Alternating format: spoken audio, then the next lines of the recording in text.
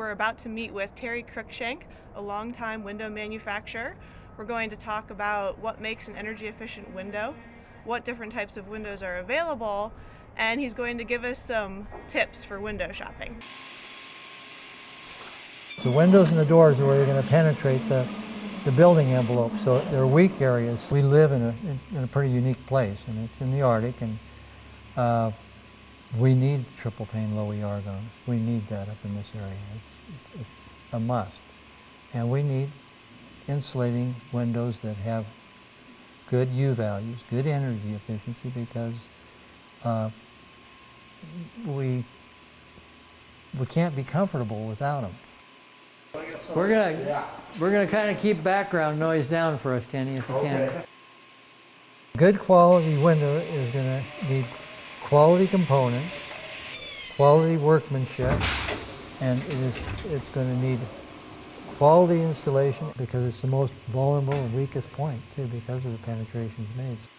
Two main points for a good window for energy efficiency is going to be the window itself, the glass. Are we using the best glass option we can? Low E glass, 2 sheets, triple pane, argon, maybe krypton. So that's going to keep us from having heat loss out that window. And then the window's not worth a darn if it doesn't have good weather stripping, because you need insulating value and you need air tightness. NFRC label is very important for the purchaser of a window to know, what am I buying? How much energy efficiency am I going to get? Just like a car, we were talking about how much gas mileage per gallon will I get out of a car? Well, it's on the sticker, it's going to tell you. The lower the U value, the better. It's the U value is telling us how much resistance to heat loss we have from the inside of the house going out.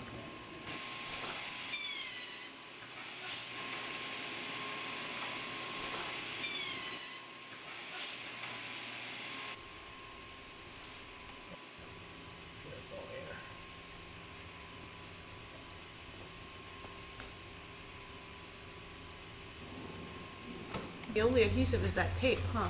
Mm-hmm. Yeah, but it's really, really firm. It grabs a hold of it and it flat holds it there. We're going to need at least dual weather strips. It has to be continuous, go all the way around the frame. No gaps, no breaks, no miters.